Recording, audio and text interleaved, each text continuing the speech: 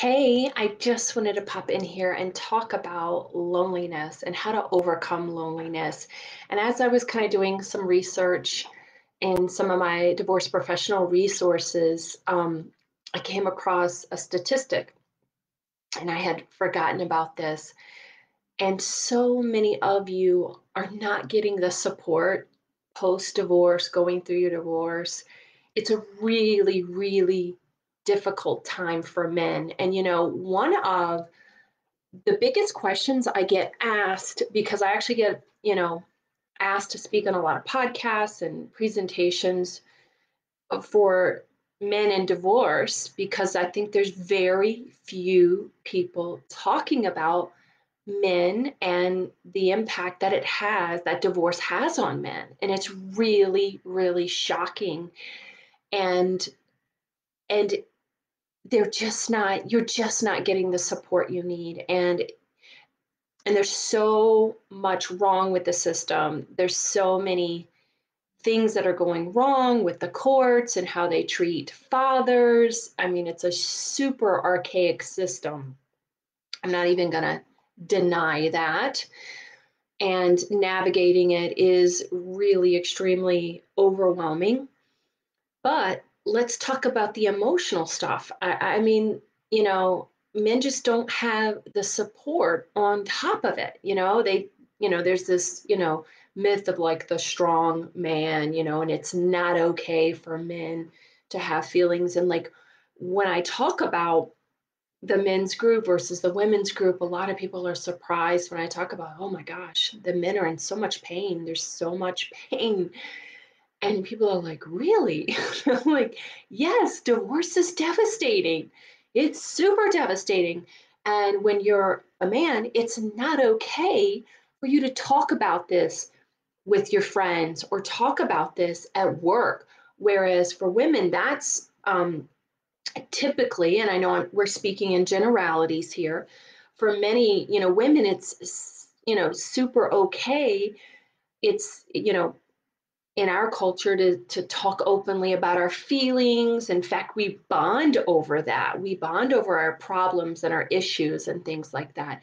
And for men, that's just not the case. And so men really struggle to have an outlet for these feelings. And here's the thing, y'all, men have a 250 times mortality rate once they've gone through divorce, which doesn't surprise me because, I've been through it and I know that the impact that it has on you health wise, emotional wise, and for men, it increases their likelihood of cancer, of heart attack, um, autoimmune problems. And in fact, like, they were more susceptible when COVID was going on because of all the impacts that divorce has, which, it doesn't surprise me. It really, really doesn't. And so it is really important that men get the support that they have that they need through this. And I got this new client, and one of the issues that he is struggling with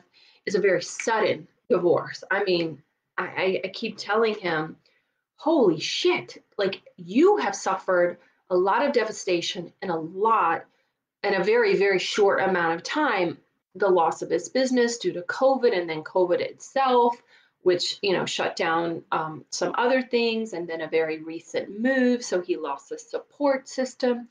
And then his wife just suddenly said, I want a divorce. And there was no like marriage counseling. There was no like talk about it. It was just like, and so he's dealing with the ramifications of loneliness. And so, after our very, very first session, he messaged me and was like, holy cow, I've uncovered this layer of betrayal and abandonment after our first session that I didn't even like, wasn't even aware of.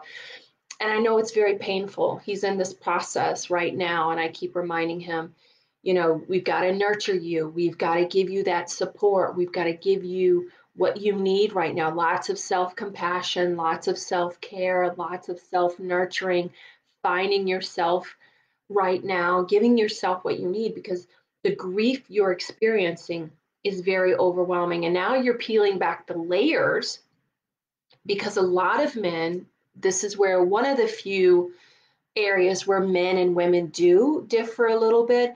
A lot of men, because you are socially conditioned to like not talk about your feelings and just like stuff it down and like move on, right? Rub some dirt on it, like let's go.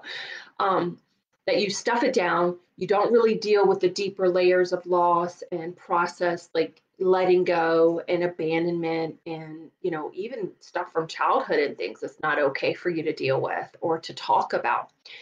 So you tend to like, this is one of the few areas of difference between men and women, but men tend to like push it aside, not deal with it, and then move on very quickly into another relationship. And what happens with men in particular is that the relationships that they jump into tend to be more and more and more toxic.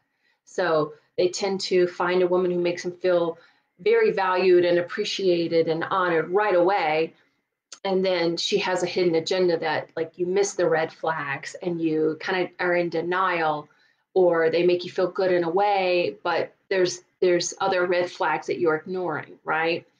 So it's really, really important to understand what this loneliness is really trying to signify to you, because that is what I did with my client, even on our very first session.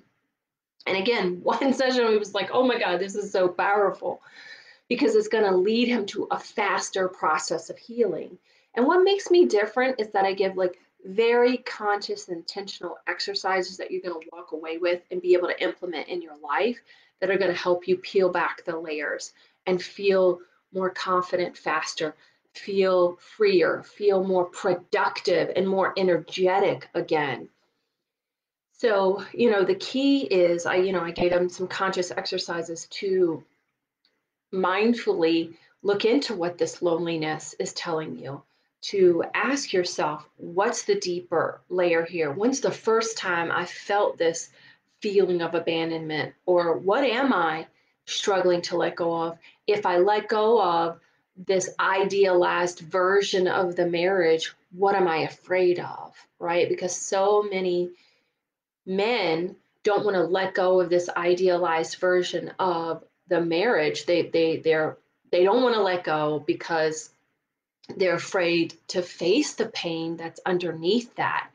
And so what I often ask myself, is this a true, version of the marriage, or is this the potential what you thought it would have been?